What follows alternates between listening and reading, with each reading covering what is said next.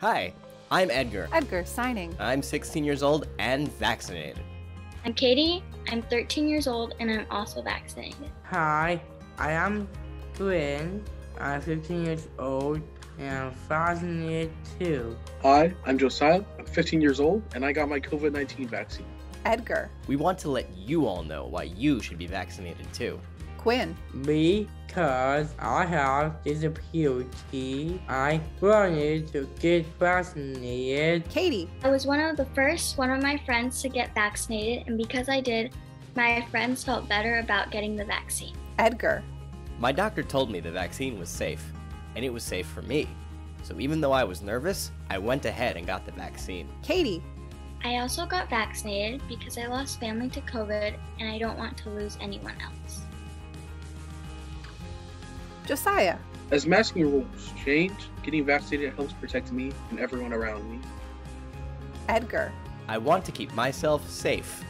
Quinn. If I have COVID, I can get more sick than my friends who don't have disabilities. Josya. Now that kids like us can get vaccinated, it's a great time to talk to our parents, grandparents, or whoever takes care of us and actually get vaccinated. Katie. My parents agreed that getting the vaccine was the best way to stay as safe as possible. I also wear my mask, but I wanted all the protection I could get. Josya. Even if your parents or guardians don't want to get vaccinated, you can still ask them about getting vaccinated yourself.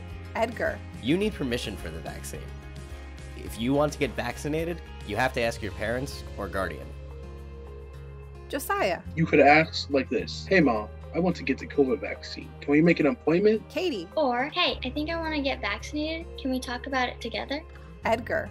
If your parents have questions, they can talk to your doctor, contact other parents, or do research. Josya. Even though there's still a risk, I feel better now that I have the vaccine. I talked to my mom about the vaccine and why I wanted to get it. I wanted to be protected from COVID. Quinn. Since getting vaccinated, I feel safer doing the things I want to do, like hanging out with my friends and my running club. Josya. We have started learning how COVID will affect people my age, but we do know it can be more serious for all people with disabilities, and that vaccination can keep us safer. So get vaccinated.